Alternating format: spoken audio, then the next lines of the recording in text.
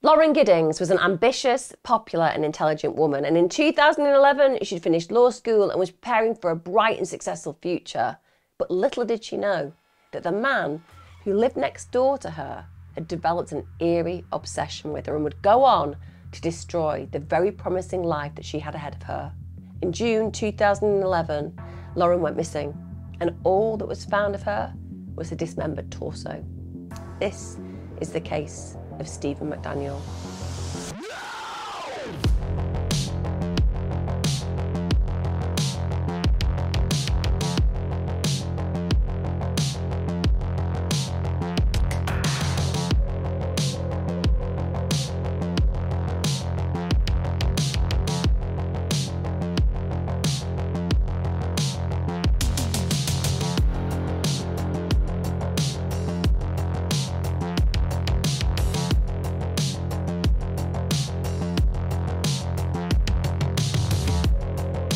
Hi guys, welcome back to my channel.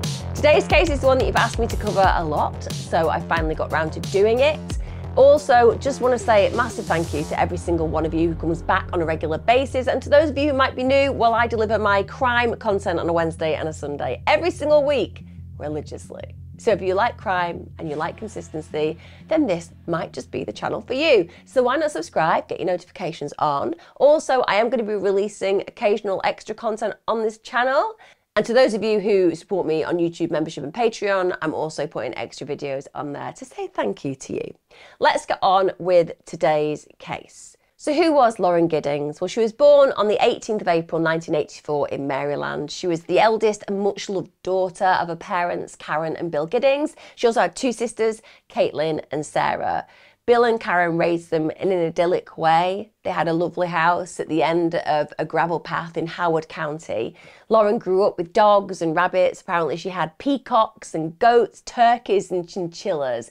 And she grew up with a real love of country music. She was a country girl at heart. Apparently she just loved animals. She had a dog who she loved called Butterbean as an adult. So she was incredibly popular. She had a really active social life.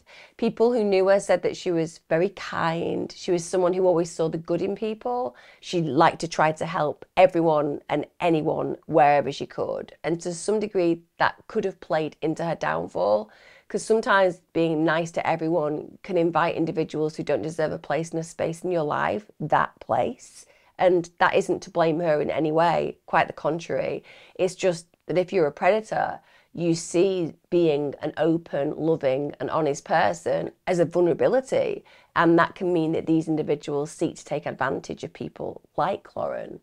When she was growing up, she was really athletic. She liked to play softball and field hockey in high school. Apparently she loved going for runs. She was very into her running. And in 2006, she actually graduated from Agnes Scott College. She'd been majoring in political science with a minor in religious studies. She was incredibly invested in the area of faith, and that was something that was really important to her throughout her life. She met her boyfriend David in 2007, and they'd actually planned to move in together once she'd passed the bar that she was studying. So because she wanted to pursue a life with law, she'd actually moved to Macon College in 2008. And then in 2011, she graduated from Mercer Law School. And so at this point, she was studying to take the Georgia bar exam, and she was 27 years of age. So she's somebody who's invested in herself. She's worked very hard. She's got lots of interests and hobbies that clearly suggest that she's really deeply motivated. And anybody who studied law or knows about the academic level required for that recognizes just how intelligent you have to be to succeed in that particular area. A friend of hers said she would be friends with anyone, and that, like I said, is a virtue that could to some degree have contributed to what we're talking about today. Lauren allegedly had, and I quote, an uncommon empathy for the underdog, for the socially alienated. So she was somebody who saw those individuals who others, shall we say, didn't pay attention to or purposefully ignored. She saw those as individuals who were often under-acknowledged and were interpreted incorrectly, and she would go out of her way to be friends with them. But allegedly that wasn't because she felt sorry for them, but because she had this tenacity and this capability to actually see the good in every person that she came across, which is something that's enviable, to be an individual who can genuinely look at others and see the very best in them, even when others reject and abandon them. It says something incredible about her. And it also really solidifies why she would have gone into an academic career within law, because you have to be willing to be able to see past what somebody's accused of, for example, and believe in their best, particularly if you genuinely think that an individual is innocent but they're accused of something absolutely heinous. And clearly Lauren was well fitted and well suited to this possibility in the future. She was the first of her three sisters who actually left home, and her parents at the time when she'd gone to study were just thrilled that she'd just always been able to succeed in everything that she did. In fact, her mum Karen said that she had such a passion for learning, and when they'd been looking around at possible places for her daughter to go, they'd actually gone around more than 24 campuses. So this gives you an impression of an unbelievably tight bond between mother and daughter, and actually a tight bond between all family members. The research I've done demonstrates that Lauren was just absolutely loved and adored, but also that this seems to be a theme that existed within the family full stop, that they are just a really connected, bonded family, a family that most of us would look at and wish we could achieve. Let's look at Stephen McDaniel. So Stephen McDaniel was born on the 9th of September, that's in 1985, and when I've looked at his past, I would say when you consider his childhood dynamics, it seemed relatively normal. He was a member of the church. He sang in the Atlanta Boys Choir, so clearly doing things that are community orientated. Again, much like Lauren, there is an element of faith there. When he was at school, I would say he wasn't popular, but he wasn't somebody who stood out as an oddball or an individual that caused that much attention. One of the things he did stand out for to some degree was academia. He worked really hard. He did well academically. He even earned a presidential scholarship to Mercer University where he studied business. So he, to all intents and purposes, is afforded a natural inclination for academic prowess and is succeeding. And he should be looking forward to the most incredible, successful future. After he's done the actual initial studying in business, he enrolls in Mercer Law School.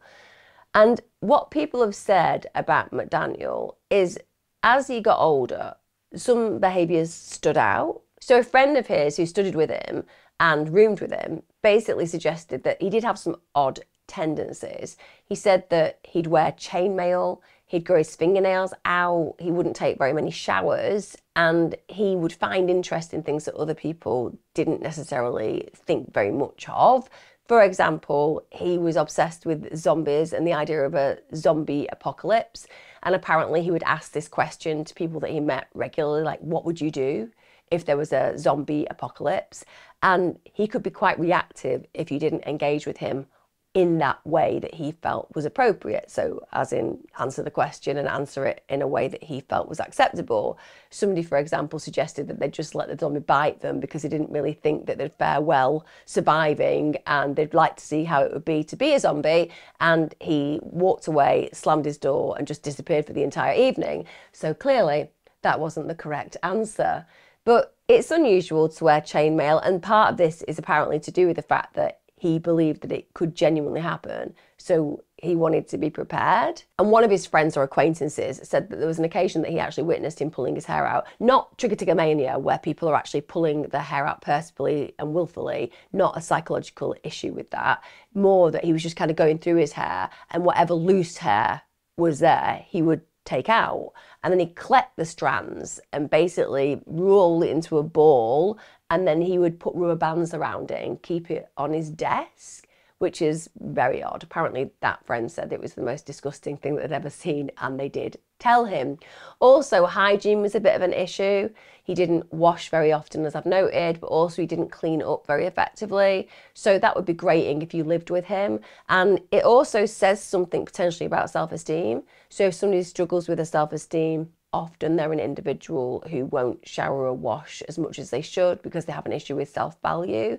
but arguably if he's waiting for the zombie apocalypse all the time, particularly if the zombie apocalypse involves World War Z type zombies, then maybe he didn't want to get undressed all the time because of the fact that he thought that his chain mail would be off and then he'd become some kind of victim of such an apocalypse. But very odd. And there's an emotional immaturity there as well, and a paranoia, because most of us aren't walking around imagining that we genuinely have to protect ourselves from the onslaught of some kind of a zombie invasion. Now, Lauren and Stephen did know each other. And they knew each other because, first of all, they'd attended law school together.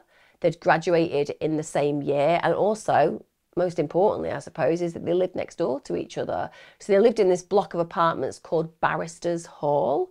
And they both moved there in 2008, and they moved there in the same week in 2008. In fact, Lauren's mum recalls that she'd actually seen him, and it was really unusual because when she met him for the first time and said hello, as you would, because you're a pleasant, well-adjusted human, he almost jumped and there was a social awkwardness towards him, but equally he was pleasant and responded. Now, although Lauren and McDaniel did know each other, they weren't considered friends. They didn't have lots and lots of interactions, but she was always friendly. Whenever she saw him, they would chat. There was never any conflict between them, and there was no negative exchanges. She went out of her way to be pleasant. So we have no background or history of problematic behaviour between the two at all. Like I said, one of the things about McDaniel that stands out is he was quite a jumpy person, quite a socially awkward person, somebody who spent quite a lot of time by himself. Conversely, of course, we have Lauren. She's somebody who just excels at everything. She joined an offbeat running club, the Hash House Harriers. She attended mass almost daily at St. Joseph Catholic Church, which was just a few blocks away from her apartment. Apparently, she would regularly organise family dinners for her close circle of friends, which meant that they could have some respite from the academic slog, so to speak. And friends would say that unlike McDaniel, who was quite socially awkward and a bit challenging at times to be around, Lauren would literally walk into a room and it would just light up. If she smiled, everyone felt instantly brighter. Her friends actually laughed and said she was a Hollywood character sprung to life, the bright, kooky Elle Woods in Legally Blonde. So they genuinely look at her as this all-rounder, beautiful, talented, funny, athletic, giving, empathic, somebody who you want in your life, literally a ray of sunshine. Now, as I've said, Lauren and McDaniel were not close friends, they were more acquaintances, but she felt safe around him. In fact, when people used to call out his strangeness, she said that she'd be safe because they had a good relationship, and she actually defended him. They did have other commonalities, though. They both joined Mercer's chapter of the Federalist Society in their first year of law school. And in 2010 to 11, that was their final academic year, Lauren was actually president and McDaniel was vice president. So they did have paths that crossed, and they obviously had similar interests and similar beliefs as far as in what they believed in what they were doing. But if you think about them, they were just absolute opposites. She's this vivacious, gorgeous, flowing and glowing public face of the organisation she represents. And he, of course, is very much in the background, but working really hard. It's well worth knowing that people who know McDaniel, who are completely surprised about the story I'm telling today because no one expected that he was going to do what we're going to cover, the reality is they struggle because he was a very diligent individual and he wasn't someone, to all intents and purposes, who screamed violent perpetrator. So we get to Wednesday, June 29, 2011. At this point, one of Lauren's best friends, Katie, she's really concerned because Katie hasn't heard from Lauren in 4 days, and this is not the way their relationship works. So being a really good friend, she contacts Lauren's friends and family, and other friends hadn't seen her for quite a while. They'd seen her on the Saturday morning because they'd been out for drinks on the Friday night, but there hadn't been that consistent connection that the friends were used to. Caitlin, who was Lauren's sister, she realised that she'd messaged Lauren on the 24th of June And she notices that she hadn't received a response. And she was at the time when she messaged her sister on the way home from her honeymoon. So you can understand that she's in a bubble of love. She's just had the most incredible time. She wants to speak to her sister, but she's not necessarily computing in the same way that she would that her sister hasn't responded to her. So of course, when she realises that other people haven't heard from her sister, she starts to get really concerned. So she calls around other family members, and it becomes apparent that no one has heard from Lauren in days. And you can imagine, can't you, how the family member's stomach just drops. Because anyone who has lost sight of somebody that they love, even for seconds at a time, will relate to that feeling of instant dread. It is absolutely sickening. And hopefully, for the most part, for the majority of us, that dread has been alleviated quite quickly because our loved one turns up. But imagine connecting that you haven't heard from a loved one in days and no one else has. And they're not answering the phone, and they're not making contact with anyone, and there's no post on social media. You couldn't help but fear the worst. Now, one of the reasons that people hadn't connected the dots is because she was studying for the bar exam, which is just such a lot of work. And you can imagine that as a diligent academic, and Lauren was, that maybe she would just hide herself away and revise. And so when people aren't getting an instant return on their message, it's not provoking too much worry, because clearly they're only seeing it as an individual experience that she hasn't got back to them, not that she isn't getting back to anyone. So they were expecting at this moment in time that she would be contacting them less frequently than normal. So Caitlin is now really concerned. So she calls Lauren's friend Ashley, and she asks Ashley, who lives where Lauren does, to knock on Lauren's door. And she goes and she knocks on the door, and there's no answer. Now, the thing about Ashley is she knows where Lauren has a spare key. So she enters her apartment with a group of friends, and it always concerns me when somebody has a spare key and other people know where it is, because all it takes is for somebody to be watching when you place that key somewhere, and they have direct access and opportunity to your home. And I do appreciate that a lot of people do it because they don't want to get locked out, or they're leaving a key because somebody's coming around to look after their animals and so on and so forth. But it doesn't take long to get another key cut, or it doesn't take long to remove that key altogether. And a lot of times, people don't even change the locks when a key goes missing. They just believe that they've made a mistake, not left it there, they've lost it, and so on and so forth. And what you don't realise is, unknowingly for you, you have literally given access to your home, sometimes to a malevolent predator. So it concerns me that friends knew where that spare key was, because like I said, if they knew where it was, who else knew? They walk in, obviously scared and concerned, because you don't know what you're going to find. When somebody just seems to have gone off the radar, it could be that you're going to walk in and find them unwell, deceased. These are things that happen. So you can imagine the level of trepidation as they walk in through that door. But Lauren isn't there. But there's an instant growing concern, because the friends notice that there are items which she would never have left behind if she'd gone away, and they're still in the apartment. So her phone's there, and everybody knows you don't go anywhere with your phone. You might mistakenly leave it in the house for, I don't know, 15 minutes before turning your car around and going back to collect it, just in case somebody calls you, even though you were only bombing to the shops. So many of us do that. Our phone has become our connection and communication with the rest of the world. It's our safety net. We think that if we don't have it and our car breaks down, what will we do? We use it for our sat-nav so that we don't get lost. It's become essentially a mainframe computer in the size of a matchbox these days. So they know there's no way that she would have left her phone. And also it's out of battery. So that suggests that there is the possibility it's been left for a period of time. Also, they notice her laptop, her keys, her purse. So they would have gone with her to some degree, particularly her keys and purse. You're going to need some money, and you're certainly going to need to be able to get back into your property. And even if you've got a spare key, it doesn't make sense that you would leave your actual house keys on the desk with the one way that you can afford to get around, which is your purse with your ATM cards in, And she's studying for the bar, so even if she's gone somewhere, the likelihood is she's going to have taken her laptop with her. And they charge her phone because they're clever and they want to figure out, well, okay, when was the last contact? Because they could be going over the top at this point and they could be thinking to themselves, well, okay, this feels really unusual, but maybe she's gone for a run. So if we can just charge her phone, look at it, and then make sense of when the last contact that she's had, because who knows? They could charge it and 20 minutes before they arrived, she could have been chatting with somebody about meeting them for a coffee. So this is going to be something that hopefully placates the fear that they've got and makes them realise that they're overreacting.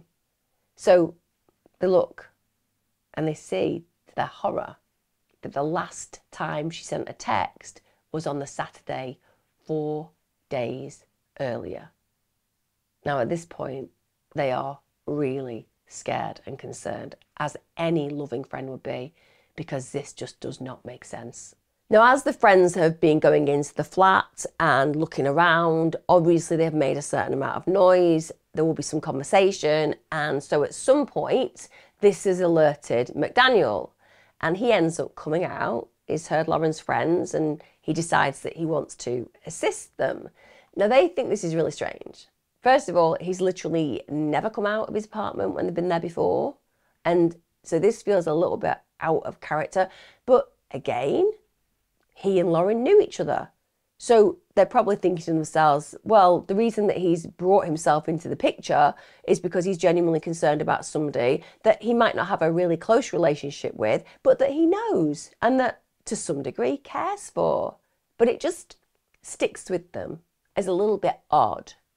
It's not long after this that her friends go ahead and report her missing to the police.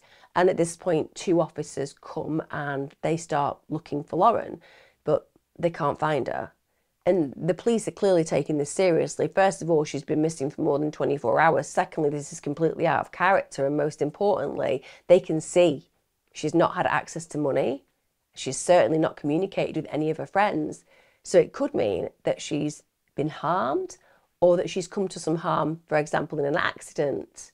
We get to June the 30th, 2011. At this point, detectives and a crime lab tech team are investigating in Lauren's apartment, but it doesn't really turn anything up in that moment because they're interrupted.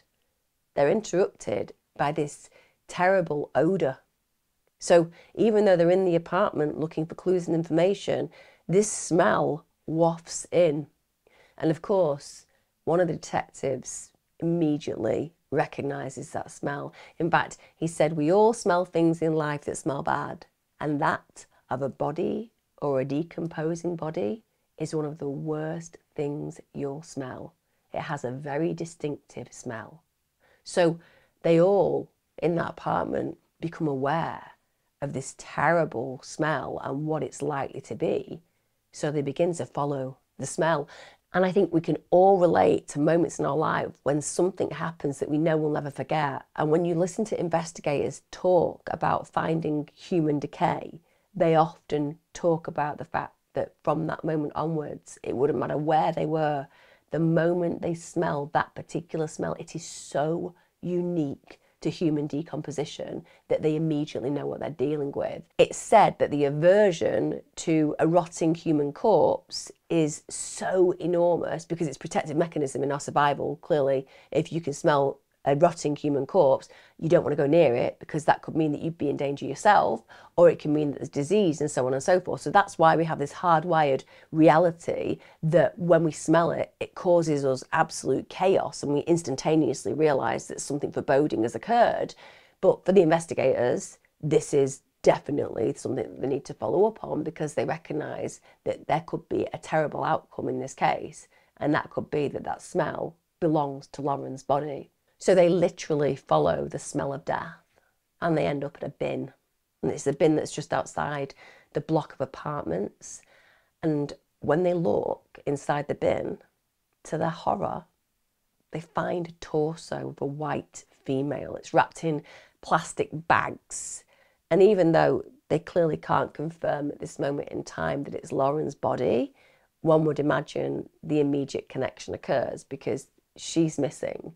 It's just outside her block of apartments, and it's a white body, which clearly matches the description that we'd expect Lauren to be given. They immediately start to search for the rest of Lauren's body, but they can't find it.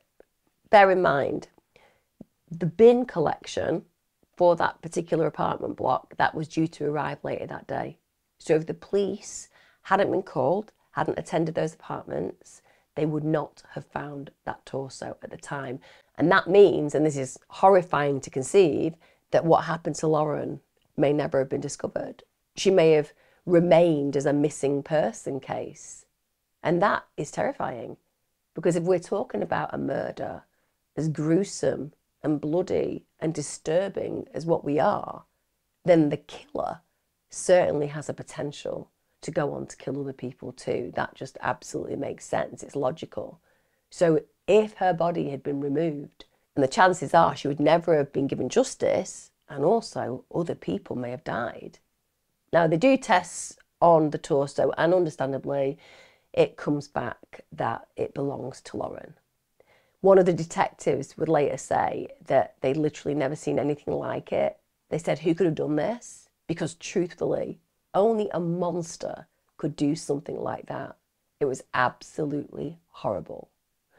The investigations by the police revealed, when they were trying to piece together what had happened to her, that Lauren had sent a final email to her boyfriend on June the 25th. And in that email, she'd actually written to him that she thought that somebody had tried to break into her apartment 2 days earlier. She'd actually referred to them as hoodlums. And so she had this suspicion that somebody might have been trying to get into her apartment. Also, it came to light that around a year earlier, Lauren had actually told a friend that she felt like somebody had been in her apartment, that somebody had moved things around. This has been when she'd been away for a few days. But it's one of those things, isn't it?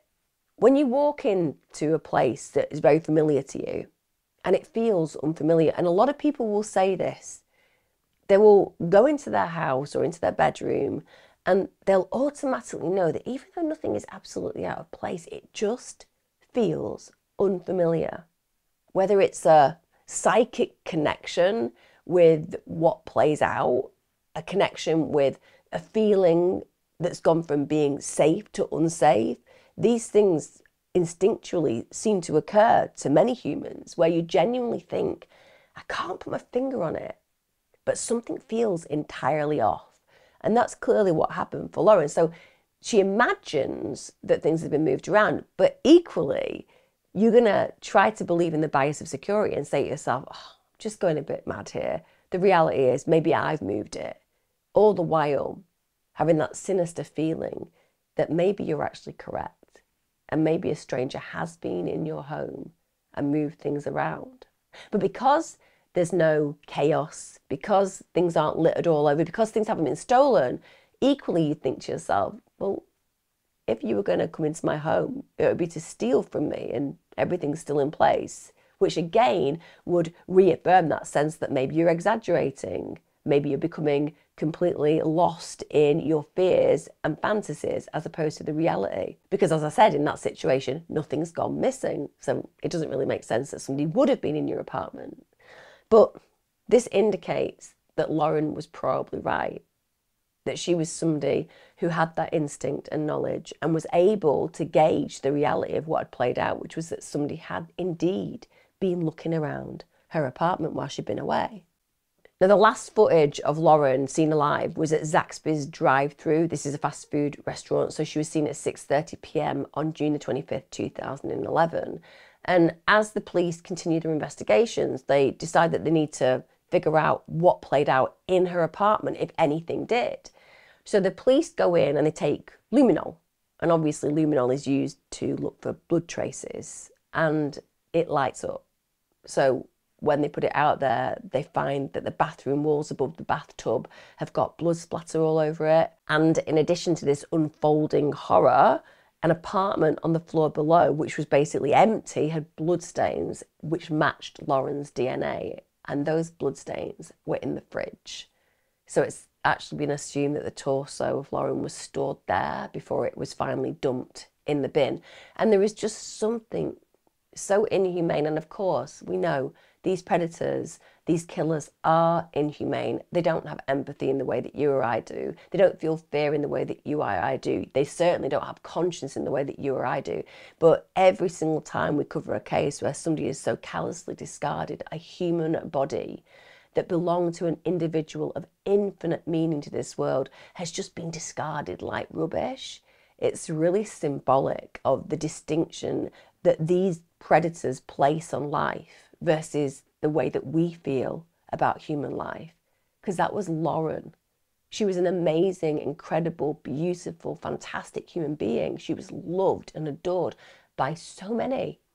And this person just chopped her up and denied her a funeral as far as the funeral that her family would deserve, and threw her away like some useless piece of rubbish. It's horrifying. Now, it doesn't take long for Stephen McDaniel to become a person of interest in this case, because the police wanted to search the apartments of Lauren's neighbours, and Stephen was literally the only person who refused. And he said, "It's the lawyer in me. I'm just always protective of my space," which makes no sense whatsoever.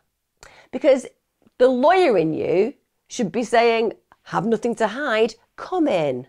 That's what the lawyer in you should do, because anyone, I don't know, with an ounce of sense would know that otherwise it's like shining a spotlight of potential guilt on you, because you are making it difficult for the investigators. And bear in mind, this is about Lauren. It's not about Stephen McDaniel. It's about Lauren. And he should wish to contribute in any way, shape or form that he can to ensure that the police know what's happened to her. So blocking that is deeply suspicious. And I guess some people could say, well, maybe he's fearful of the authorities and thinks that they could potentially pin something on him because he's worked in the field of law academically by studying, and therefore he's aware that at times, I don't know, police have done things that are a little bit dubious to get the person that they want brought in and sometimes wrongly imprisoned. But that's really rare. And Lauren has been lovely to McDaniels. So he should be willing to open his door to the police to do anything that would assist the case. So they're deeply concerned now about him. They feel like this indicates he's got something to hide. He later did actually, to be fair, let one detective walk through his home, but the stipulation was, I have to be there whilst you do that. Now, again, I don't think that that's too untoward. If you want to be present when an investigator comes into your home so you can make sure that they don't plant anything, then if you're that paranoid, go ahead and do it. Now, at this point, neighbours were all being spoken to about Lauren's disappearance, but they hadn't actually been told that part of her body had been found. They're still, as far as they're concerned, just trying to contribute to assist the investigators in finding Lauren and hopefully bringing her home safely.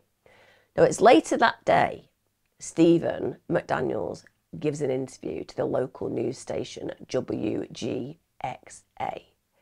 During this, he goes on about how great she is, what a personable person she is, what a people person she is, that she is nice as can be, which she is. She's all of those things. But how dare those words come out of this killer's mouth? How dare he say those lines about this woman whose life he's stolen? He also says that there was no sign of a break-in, so that in his mind, all he can think about is that she's gone for a run, someone could have snatched her. But of course, during the interview, the reporter reveals that the body's been found. And his reaction, the immediate psychological knee jolt that you see play out, that moment of recognition that her body's been found.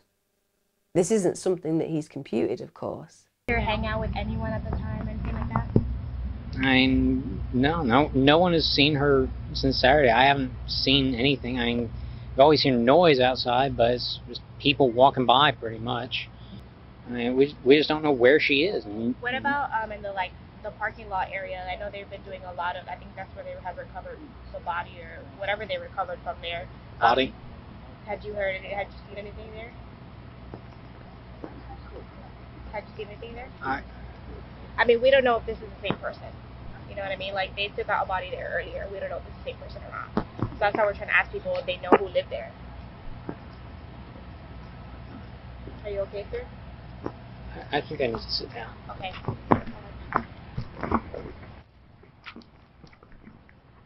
So now he's in a circumstance where investigators will likely be able to find out who the perpetrator is.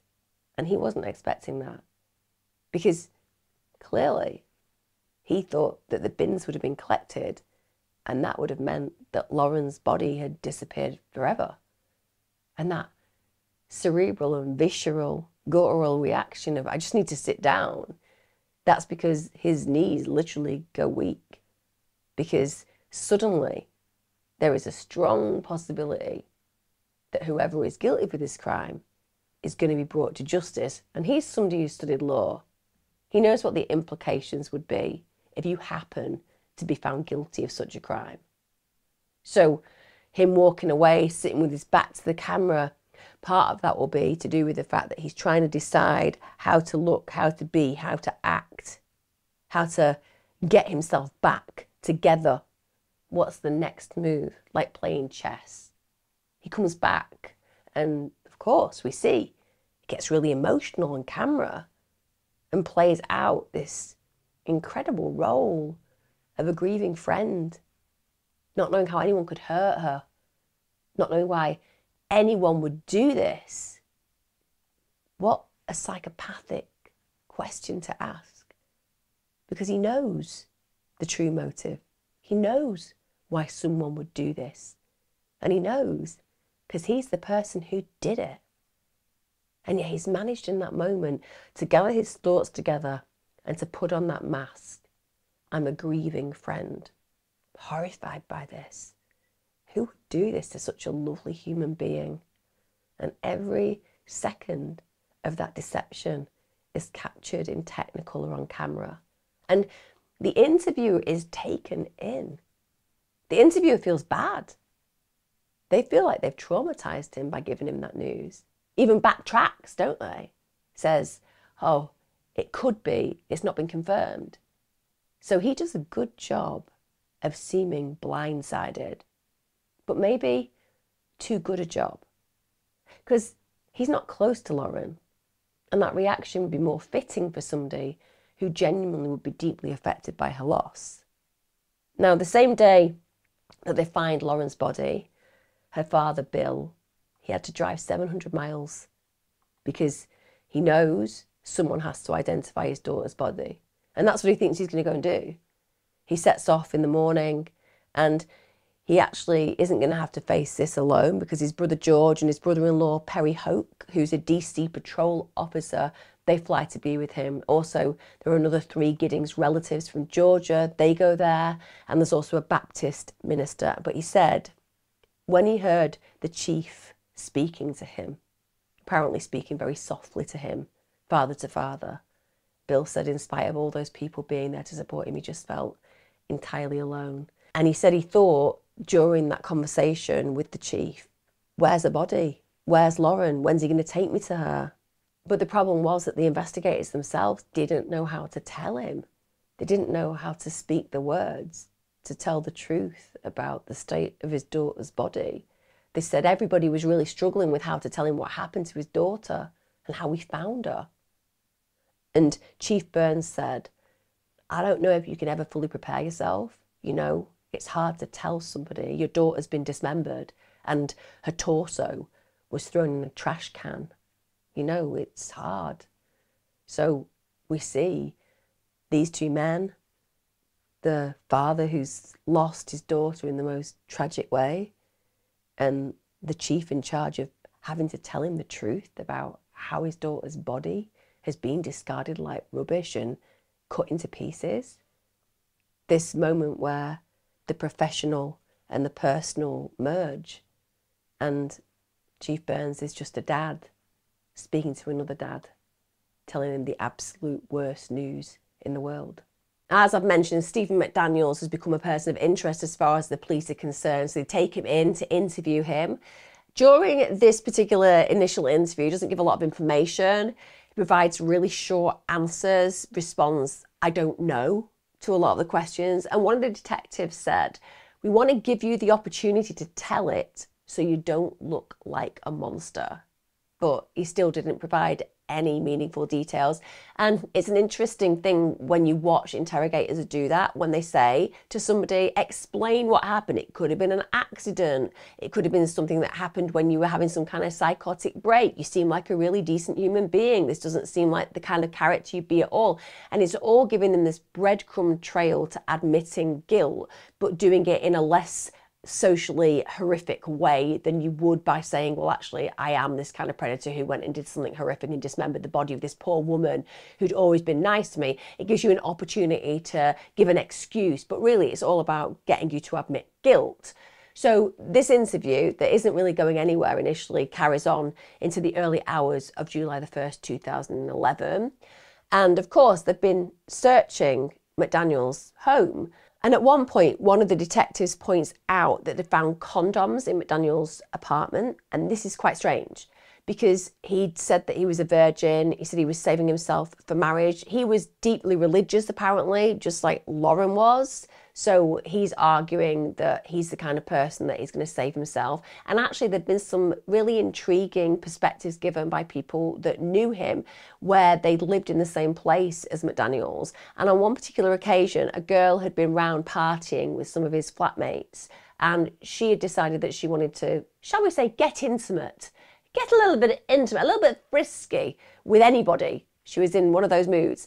And McDaniel's was present in his bedroom, but wasn't partying with the group. So she decided to just sling off and get, shall we say, a little bit romantic with McDaniel's. But apparently, when she went into his room and she got into bed with him, and I do believe placed her hand in an inappropriate place, he just ignored her and didn't react at all.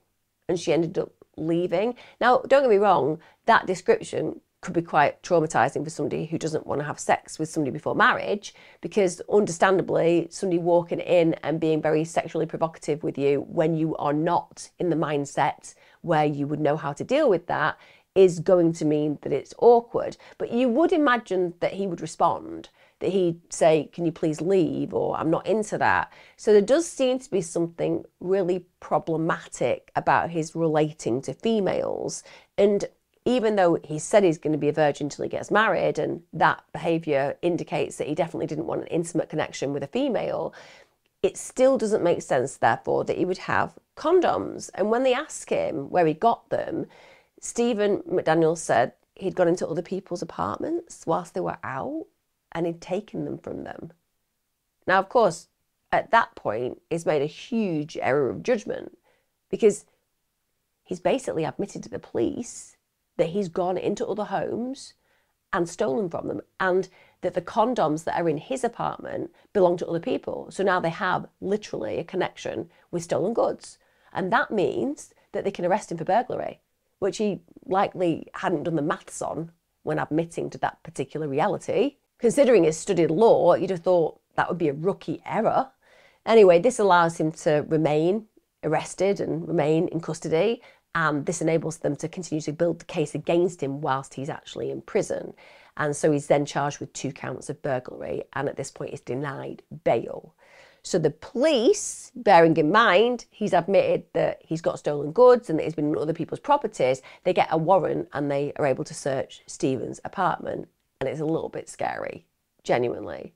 When you think about these kind of predators and killers, when you look at what's going on behind closed doors, it's so absolutely chilling.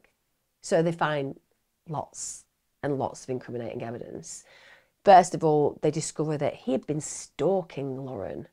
So he's got a master key to the apartment complex. He's got literally hundreds of photos of Lauren. He's even got a scrunched up pair of Lauren's underwear. He's got packaging for a Stanley brand hacksaw, bear in mind what's happened to her body. And then when they get his laptop and they go through it, they can see that he's constantly on Lauren's social media. And my God, there is so much violent porn on there. And he'd even got a selfie stick and he'd attached the camera to it and he'd been filming Lauren through the window. It also had information about her location, so he was tracking her. I mean, this is absolutely horrifying, isn't it? That Lauren is living next door to this monster who is tracking her every move, who is fantasizing about possibilities with her. Apparently, he'd also been somebody who'd been clear about romantic intentions towards her, and she'd rebuffed him again and again and again. And this demonstrates that he certainly had some kind of interest in her that was unhealthy, because she's saying no to him, and yet he's continuing to fixate on her, to fantasize about her. When they looked on his search history, he had search terms including molest sleeping girl and nude Lauren Giddings. He'd even posted on blogs and forums about how much he hated women and how much he wanted to hurt them. And if you think about incel forums, which are obviously the involuntary celibate forums, where men who feel very aggrieved and alienated by women because they believe that they deserve to be slept with and these women are not giving them what they want, you often find these groups of men communicating about how they despise women because they have an expectation of them. And if they're not giving them what they need and deserve, as far as they're concerned, well, they deserve to be hated. So this is deeply incriminating and also horribly illuminating about what's gone on behind McDaniel's doors. When they bring a cadaver dog, it also alerts in Stephen's bedroom and bathroom. So that would likely mean that Lauren's body, parts of it at least, were in there. On July the 2nd, 2011, they actually find a hacksaw in a storage closet. And when they do analysis on it, it contains Lauren's DNA. And that's the same hacksaw that the packaging was found in Stephen's apartment for. So he's banged to rights, isn't he? They have an absolute link to him on so many different levels, from the stalking to the actual weapon that might have been used to dismember Lauren's body, to those unhealthy searches that indicate there is something malevolent going on in McDaniel's mind. Now, not long after Lauren's torso had been discovered, a former roommate of Stephen McDaniel's actually called the police, and they spoke to the police and said, listen, McDaniel's used to tell me about how he could get away with committing the perfect murder. He said that he'd use chloroform to gain dominance over his victim, then he'd dismember the body, and then he'd scatter the body parts in the woods, because that would ensure that the body wouldn't be found. And he also used to ask people how they would commit the perfect murder. So one can say, well, this is something that people could chat about, having a drink, having a smoke, having a bit of a giggle, and they don't really mean anything. But when you think about what he was actually doing, what he was searching, what he was connecting with, all of that stalking behaviour, you do have to ask yourself, was he asking for tips? And also, what kind of a person is constantly asking those kind of questions? It suggests that he has this fixation with killing. And the fixation with zombies is a part of that as well, because zombies are the ultimate killers. They don't necessarily die. They are just an animal that's devoid of empathy and compassion, who attacks again and again and again, and of course, kills without conscience. So he has a connection with that as well. On the 2nd of August 2011, Stephen's actually charged with first-degree murder, which is unsurprising, because even though he is not being helpful with the investigation, even though he's not at that point until now admitted what he's done, it doesn't matter, because it's absolutely clear that he's guilty. And the next day after he's charged with her murder, he pleads not guilty. Of course he does. Why would you plead guilty? I mean, there's no evidence at all to incriminate him, is there? I mean, he's certainly innocent. It's obvious. Why else would he have her underwear in his room? Why else would he have a master key to all the apartments? Why else would he have literally hundreds of pictures of her? Why else would he be searching terms like naked Lauren Giddings? Why, if he was guilty, would he have any of that? That suggests that he's completely innocent. I mean, if I'm not gathering data and information on my next door neighbours, I don't know what I'm doing on a normal week. If I am not popping next door, stealing Chris's underwear and then bringing it home, I don't know, just so I have some kind of reminder of him, I think I've got my day wrong. If I am not seriously getting keys cut for every single home on my estate and just having a wander around when they're away for a weekend and moving things about. I don't know what I am doing with my time. Totally innocent. Only innocent people are like that. We get to the 23rd of August 2011 and he is charged with 7 counts of sexual exploitation of children on top of everything else. Why? Because when the police are going through the absolute enormous amount of information that tells us what a deviant McDaniels is, they also find a flash drive on a Mercer lanyard in Stephen's apartment containing images of children engaged in sexual acts with adults. So yeah, he's also a paedophile and child molester. And even though I haven't got evidence to say that he actually touched children personally, the reality is if you're witnessing video content or photographic content of children being abused by grotesque human beings that are excuses for human beings, you are a perpetrator of child abuse, because you are literally gratifying yourself whilst watching and viewing the most despicable content where children are literally having their lives ruined by these horrific human beings who should be there to protect them. So now we know the true depravity and depths of McDaniel's reality. He is an absolute horrific human being. And actually, Lauren's parents went ahead and sued Stephen McDaniels for wrongful death by homicide. So they personally sued him. And it was said, consistent with his perverse hope to get away with the perfect murder, McDaniel refuses to confess, refuses to provide any details concerning where he disposed or dismembered parts of the body of Lauren Giddings, and displays no conscience or remorse whatsoever. He has committed a craven, criminal and horrendous act, depriving a vibrant young woman of her promising life and depriving her parents of the joy and companionship of the rest of her life. So I understand why they personally sued him, because you're suing him for the loss of the future that you should have been able to expect with your child. Now, in April 2014, it's agreed that the charges for both the child sexual exploitation and the burglary would be dropped. And it's at this point Stephen McDaniel subsequently confesses to the murder of Lauren. He also confesses to the dismemberment of her body. And he did this just 1 week before his trial was supposed to start. And of course, that deal, it was also agreed that he wouldn't go to trial. I don't know. I just think a public gallery with various things to throw at individuals like him may be an appropriate course of action. Because even though I know you want to avoid the costly reality of a massive trial, and you certainly want to avoid the reality of the parents and the family members who love Lauren having to listen to the deviousness and the horror of what played out for their daughter in the public world around them, because everyone's going to hear about it.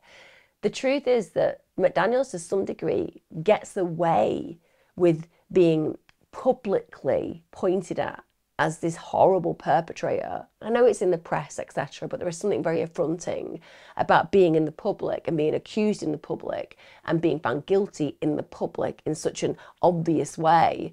Whereas because he says he's not guilty for a period of time, he's dealing with the possibility of getting away with it, and then realizes, well, actually, I'm not going to get away with it. So I'm going to do this on my terms. And my terms are, I don't get to be charged with the sexual exploitation of kids, and I don't get charged with the burglaries, but I do take responsibility for murdering Lauren. And in doing so, I stop myself having to go out there and be publicly vilified, so to speak. So he kind of controls things to some degree. Now, as part of the plea deal, he had to say exactly what happened to Lauren. And in his confession, he said that in the early morning of June 26, 2011, Stephen had broken into Lauren's apartment. He'd used a stolen master key to do so. He was wearing a pair of gloves. He had a mask on his face. And that is just truly terrifying to imagine, that Lauren would have been confronted by this perpetrator dressed that way. Because, you know, if someone's wearing gloves, if someone's wearing a mask, it's because they're forensically aware and they're trying to avoid somebody being able to pinpoint them for the crime. And that means that no matter what they're about to do to you, you're going to immediately know it's something terrible. He'd apparently watched her in her sleep. How creepy is that? I know when it comes down to what we're talking about today, that's just so minimal compared to the crime. But what does that say about him? And also, how often had he done that? How often had he been in that apartment watching her as she slept? Now, apparently, he steps towards the bed, and at this point, the floor makes the creaking sound, and it woke Lauren up. She wakes up, she shouts at him, "Get the fuck out." And then he starts strangling her while she's in the bed. She apparently fought her attacker and they both fell on the bed. And then amidst a struggle, she actually manages to pull the mask from his face and then she recognises him. So she then shouts, "Stephen, please stop." And as she's trying to escape, her legs and her lower body basically move under the bed, and that means that she can't use her legs to fight back, and that's a huge amount of her body that is now disabled from fighting. He apparently had his hands around her neck for about 15 minutes. That's how long it takes before she stopped breathing. McDaniels then dragged Lauren into the bath. Then he returns to his apartment, allegedly spent all day online, then came back to her apartment the following night, that's June the 27th, and it's at this point that he dismembers her whole body with a hacksaw. Then he puts her body in different bin bags and disposed of the different parts in different bins around the law school campus. And finally, on June the 28th, he puts Lauren's torso in the bin by their apartment. So it's a really protracted experience for McDaniels, and part of me wonders whether he got some grotesque joy out of fulfilling that fantasy he had about committing the perfect murder. Also, I don't buy into what he says about what happened to Lauren. You don't go into somebody's apartment wearing a mask and gloves if your intention is just to look at them whilst they're in bed. At the end of the day, there's no need to disguise yourself that way because they're asleep and you don't wish them any malice. One could say, well, maybe the mask, because that would arguably disguise the face. But did you ever see his hair? I mean, come on. In what universe would you just wake up and see somebody who disguised themselves, who wasn't really intending you any malice, and they're wearing a mask and gloves, and you'd be like, okay, I wouldn't recognize you, but actually, you literally have the biggest hair in the world and no one else in this area has hair like you, McDaniel, so it's clearly you, so why wear the mask? You're wearing the mask for two reasons. Like I said, he was never not going to be recognised by Lauren because his hair is so massive, so she would identify him straight away. But he wants her to be terrified. Because if she comes round and sees him looking like that, she knows it's him. But she has the additional reality of the malevolence of his intention because he's got a mask on and he's got gloves on. And she's going to know he's going to do something absolutely awful to her. And the fact that he's saying that it just happened in that moment, there was no planning, there was no prelude, just is ludicrous when we talk about what I've just said regarding all of the information that he had stored at his apartment, all of this hateful content about women, and the fact that he felt angry with her because she hadn't been willing to romantically engage with him. This is somebody who I fully believe intended to kill her that night. And he can twist his words however he wishes and try to do mental gymnastics to explain why he ended up killing her, as if it was just a crime in the moment. But it wasn't. He planned it. He fantasized about it. He asked others how to commit the perfect murder, taking tips from them. At the end of the day, he knew what he was doing. McDaniels even went on to say he was unable to account for how he could have committed these horrible acts. He said, "It's difficult for me to explain why I killed Lauren and attempted to conceal my deed. I know they were very wrong. I'm not delusional or without all morals or decency." Sorry? Can I just run through that again? You know what you did wrong, basically, right? That's what you're saying. You don't understand how you did it, but you also want people to know that you aren't somebody who doesn't have morals or decency. I think you are literally the opposite of somebody with morals and decency. Just go through a few things, such as you wore a mask and gloves to go into the room of a girl who'd always been nice to you after stalking her for a very long time, after stealing a key so you could go and watch her when she was sleeping, after taking pictures and footage of her without her knowing, and then to add insult to injury, once you had violently perpetrated the most grotesque murder of her, you literally dismember her body, deny her family a funeral by basically placing body parts all over campus to ensure that you would not be caught in your mind, whilst her family would never get closure if her body was never found and she just seemingly disappeared into thin air. But that's decent, that's moral, you understand all that. I mean, literally, these individuals are so grossly negligent when it comes down to understanding how the average human being sees through that kind of BS. Also, I will tell you that his own attorneys were absolutely stunned at his confession because they had genuinely believed that he was completely innocent. He was convincing.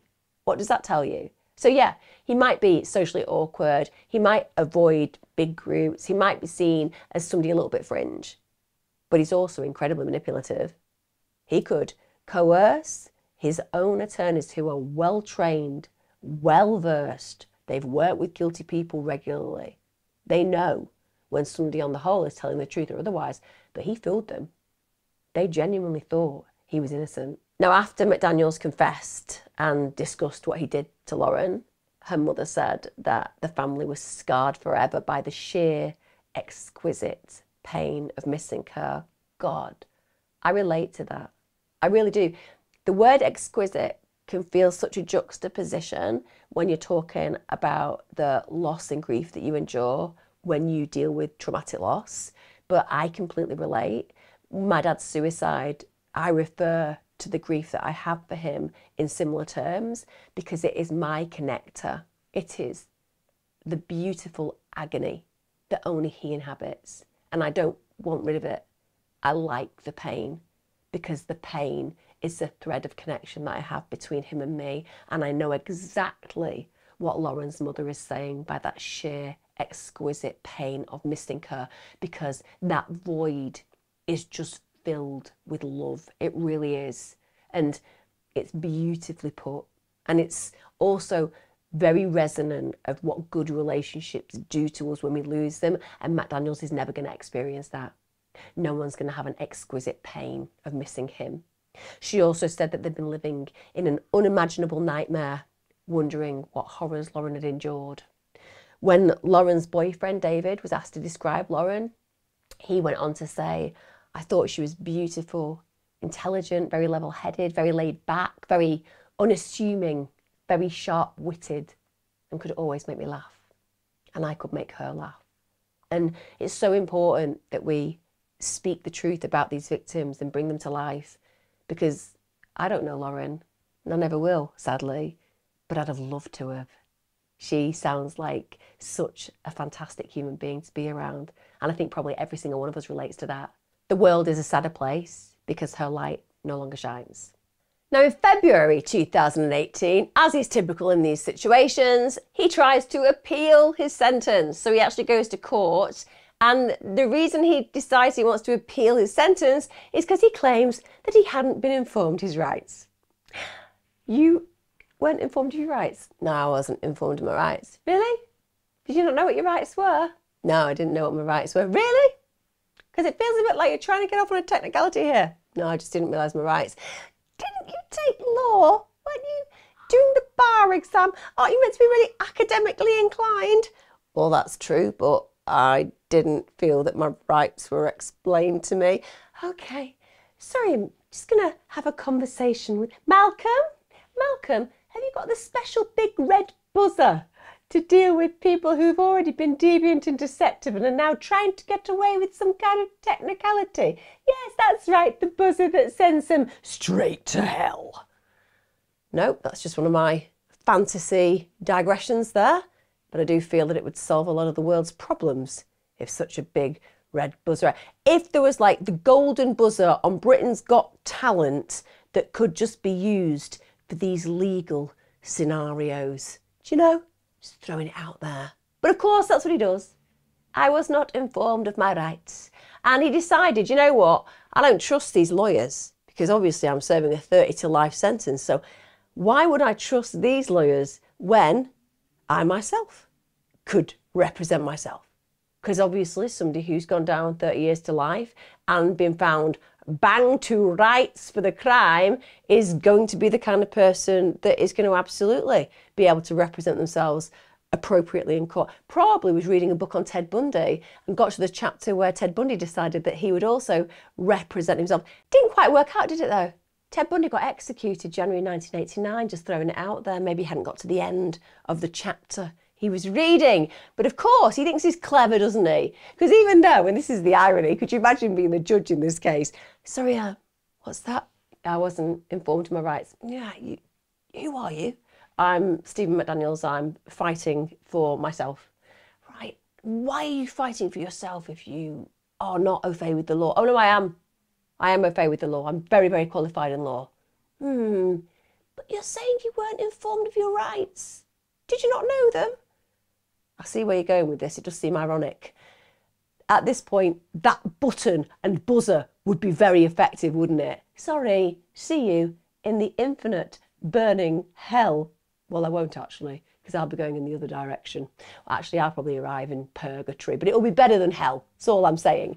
Anyway, this is where he goes. But of course, because he's representing himself, he decides that he's going to, in all his wisdom, call these former attorneys to the stand. And of course, these former attorneys he's accusing of making him plead guilty is like, you made me do this, so it's your fault. But of course, because they've called his attorneys to the stand, it means that those attorneys can talk freely. They're no longer bound by attorney-client privilege. So I don't know. He hasn't thought very clearly about this, has he? So one of his attorneys, Floyd Bufford, oh wow, he gave such a damning testimony against Stephen McDaniel. He said he had been strongly in his corner until the graphic, specific, detailed confession. So Bufford said that Stephen went into this, as he put it, terrific detail about how he killed Lauren Giddings, how he decapitated her, how he carved up her body, how he sat down and cut off every finger and thumb and threw it into the toilet and flushed them away. He said that Stephen McDaniel had literally gone into every gruesome detail. And that isn't necessary, is it? To me, that means that McDaniel is gratifying himself whilst talking about what he did to Lauren. And that attorney was affected by it. So he said that there was a real issue for Stephen McDaniel, not because of the advice that they'd given to him, but because of all the evidence against him, like the search history on his computer, including conversations about having sex with dead people, the fact that he had horrific child pornography photographs that this lawyer said the worst he'd ever seen, in fact. So when it came down to the appeal, Stephen McDaniel's request for a new trial was denied. Denied. Sorry, what's that? Yeah, it's denied. It's denied. You absolute reprehensible creature. Now, Stephen McDaniel will actually be able to seek parole for the first time in 2041, but the District Attorney David Cook said that he fully expects that Stephen McDaniel will spend the rest of his life behind bars. Amen. Because people like him should not be walking our streets. Since Lauren's murder, her family have been amazing, and they've actually created the Lauren Teresa Giddings Scholarship. And to take something that is truly traumatic, terrible, that has literally created a chasm that can never be filled in your family, and to try to carve something beautiful from it, it's testament to the amazing family that Lauren has, because they've created this scholarship to pay for people who'd struggle to pay for a place at college. Even though they're academically strong, the financial problems would mean that they wouldn't be able to pursue that kind of academic connection, and they've made it possible. And the Agnes Scott College, well, they hold an annual memorial walk and a softball tournament in memory of Lauren. And again, the proceeds contribute towards that scholarship fund. And the parents said this about students who now have the opportunity to access it. If they could just enjoy and pursue their dreams a little bit in the way that Lauren did, we would be so happy. What incredible human beings. What an incredible, powerful legacy. Her name, her memory, her meaning. It will carry on, and not just carry on. It will help to create the dreams of others, dreams that would never happen without her family doing this. What's really sad is the rest of Lauren's body was never recovered. So her family never got to bring her home. And I think that's another thing that McDaniels stole from them. And it just demonstrates the callousness, the cold, calculating behaviour of this human predator who lived so silently in an apartment next door to this gorgeous human being.